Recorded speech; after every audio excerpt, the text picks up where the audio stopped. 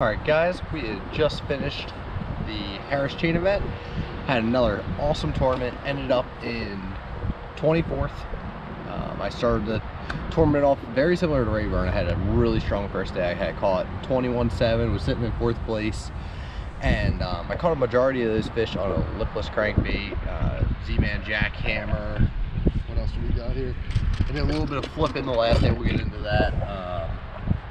And I caught somewhat a jerkbait as well. The first day the conditions were a little bit different than they had been in practice. It was real foggy, it was kind of slick calm out there, and we had a little bit of wind in practice.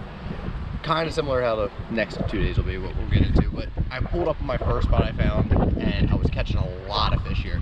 There was a bear patch in the grass. I was fishing over in Lake Griffin. There's hydrilla clumps here and there, just kind of scattered. There's weed lines. And this bear patch, for whatever reason, it had a lot of fish on it. Like when I pulled up, you'll see I caught probably, I would say 15 of them in the first 20 minutes or so, maybe more. It was crazy. A lot of little ones.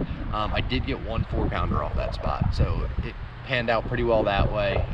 In practice, it was a lot of small fish too, but then I was able to hook one real big one. I never saw it, but I could just feel it down there shaking its head, and it pulled off that trap that I was throwing.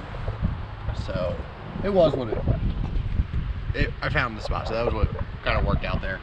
Day two, or I'm sorry, later in day one there, I was working around, I was trying to cull. I found one spot in practice that had just like a single big clump out there. They were scattered, but this one clump, I had caught a couple 3-pounders off of in practice. And I went there, caught another 4 in the afternoon. At that point, the water had slicked off, and I caught that one on a trap. And then I was working my way up, kind of just sampling each one of those clumps as we were going, and I caught a 7-12. It was giant. This fish, it walked me around the boat. It was quite the battle. There's another video that I'm going to post on my Facebook and Instagram page that you'll be able to see, that my marshal, she took a video when I was fighting it, and it was walking me all over the place. So it was pretty awesome. It was a giant fish. Really set the tone for day one. So then we went to go on to day two, which would normally be Friday. Unfortunately, we had some real strong wind blowing through. A cold front came in, and they canceled day two.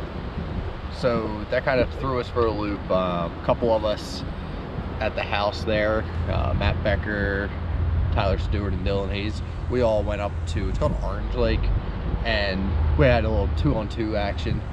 Another video will be coming out with that. Awesome day. You'll get to see a couple big fish get caught.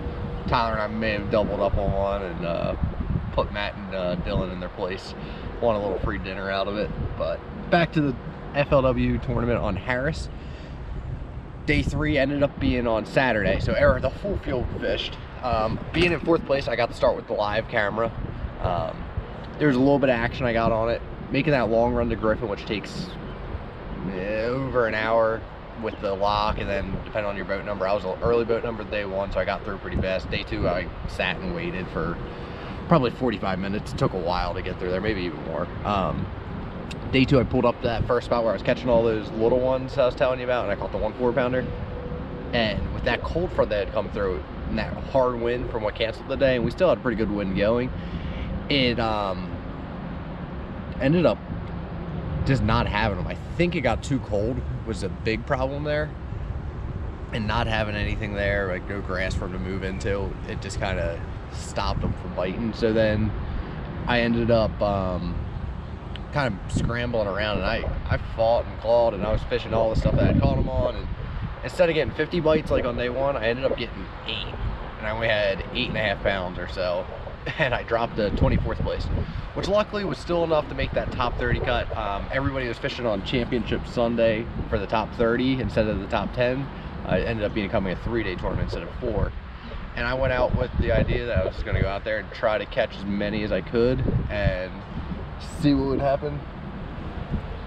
And then we just kind of went out there. I was grinding away on all those spots I've had. Wasn't really getting a whole lot going. And I decided I was going to go flip for some largemouth in the pad, see if I couldn't get anything out of them. We'll go over the baits here all in a second, but thanks for watching and please subscribe. All right, guys, we're here at Lake Martin, and I want to go over from the Harris chain what baits and rods and all that I was using. So we're going to start with basically what was my workhorse this past week. It was a combination of this and Z-Man Jackhammer, but we'll start with the trap. I caught a lot of fish on this.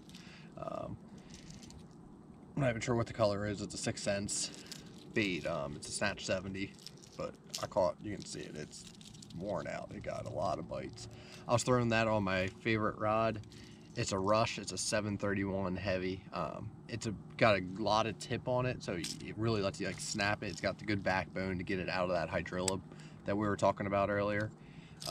Same thing. All the reels I had on this week were the Ardent Grands. They're 7.3-1, nice and fast. They let you pick up a lot of line. Just a great all-around reel. I use it for all my bait casters. The next thing that I caught a bunch of fish on was the Z-Man Jackhammer with the razor shad. You can see here, this one's actually a 3/8. I took off the one I was using in the tournament. This one's getting ready for Gunnersville, getting ready for the Classic. So, but it was the same color. It was a white silver blade. It's got that razor shad on there. I threw that one on the 741 Phantom cranking rod. It's the Fat Glass. It's medium heavy. It's a great all-around rod. I've talked about this a lot, especially down at Rayburn. Plays a big role in it. I'm going to catch a lot of fish, I think, on Gunnersville with this setup, so I'm really excited for that. When this fish would come up schooling, we were talking about throwing a jerkbait. It's a mega bass.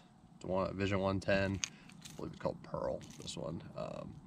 When they'd come up next to the boat, or even when I was just working those hydrilla clumps, you'd take this when the bite would get tough, you could twitch it along there and they would come up and just crush it. I was throwing that on a Rush as well. It was a 701 medium heavy. It's a great rod for that jerk bait. So that was that. And then the last thing, the last day I was flipping those pads we were talking about, I was throwing the Z-Man. This is the Zinker Z. It's in black blue laminate. I was throwing it on a 3/8 Eco Pro tungsten flipping weight. You can see the Hayabusa hook. This is a FPP straight shank. It's a 4.0. I would just take it in there. Take it on my favorite rod. It's a Big Sexy. It's a 741. And I would just pitch it into those pads, get it right on the pad stem where the root would come down, and that's where those fish would be spawning. And I caught my 2 biggest ones the last day doing that. So that was the main 4 things I threw. I also threw that drop shot you guys saw possibly on FLW Live. That ended up being the only fish I caught that day on it. I caught some in practice. Same thing with that Z-Man, Zinker Z, just putting it on a drop shot. I was throwing on I believe it was a 1/4 ounce drop shot weight from Eco Pro Tungsten. But that's my setup this past week. And if you want to watch, we'll have some highlights, and I'm going to be working on getting a couple, hopefully a classic video out before it gets started. Just a little bit about how I prepared for the tournament and whatnot. So just if you can subscribe to my channel, watch some of the other videos. There's lots of good stuff there. And if there's any other questions you ever have or videos you want to see, leave it in the comments and I'll try to get to them. Thanks.